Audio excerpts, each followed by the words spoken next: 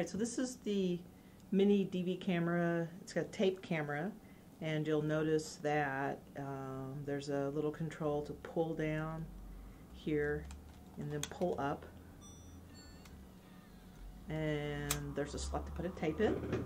So you put the tape in like this. This is the tape side, goes forward like this, and you push and you just wait.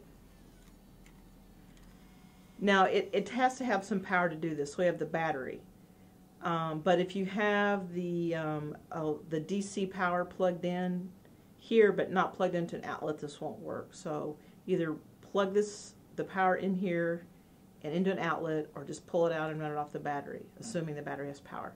And so we do that and we close it, and now it's ready.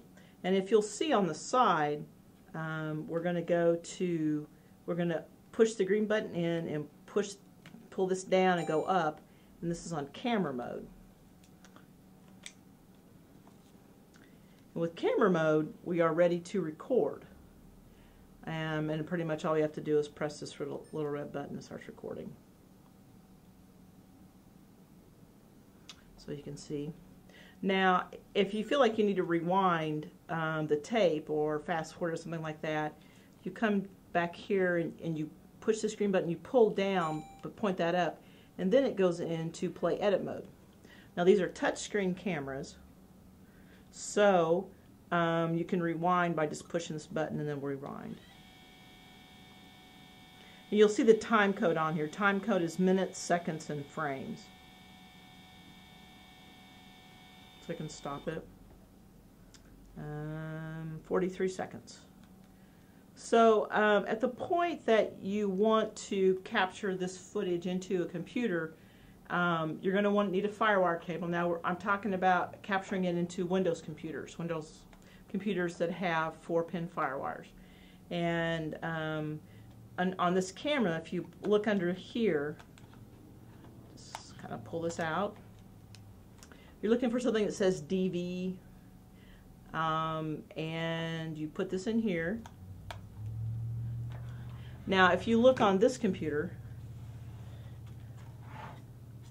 you'll have to look, you're going to see another thing. Now, this has 1394. That's the number. That's a 4-pin firewire.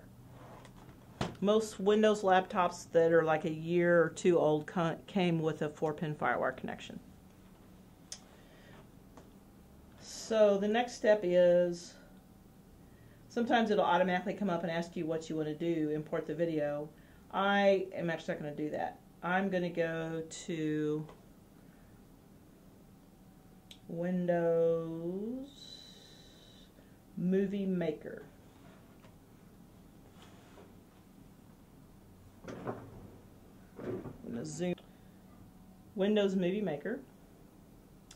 And so I'm going to say import from digital camera. Now this is the Vista version. It may just say import from camera.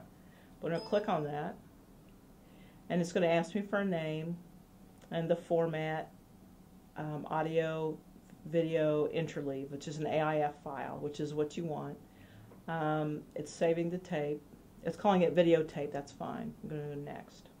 Now this is really important. This is really important to look at. It says import the entire videotape to my computer. It's like, no, I don't want to import the entire tape because I only shot a few seconds.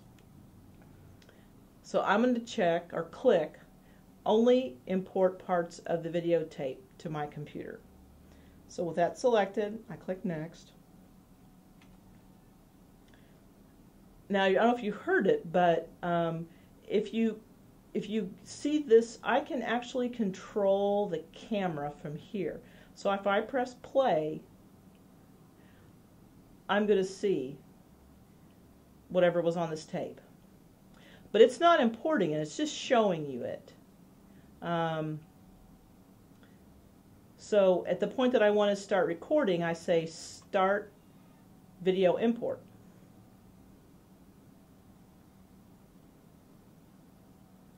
So it's, if you'll see under video imported, it's telling me how many seconds there are. I have no idea what this footage is. This is some different types of footage. Now I could click stop import video, so I could stop it here, and I could actually fast forward the camera a little bit.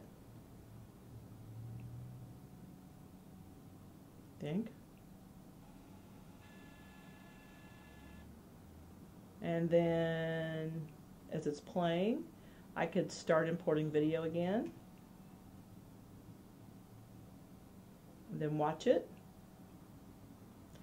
And then when I'm done, I'll hit finish.